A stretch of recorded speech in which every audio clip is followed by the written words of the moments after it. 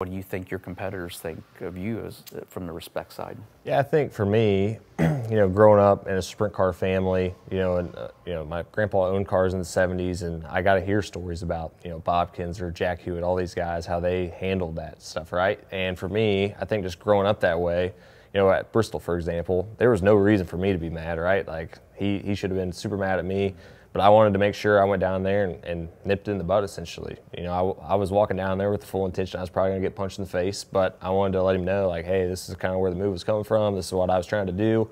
But yeah, I wasn't going to go in there and clean him out on purpose. I wanted to try to race him how I felt like I would have wanted to have been raced myself if I was in that situation.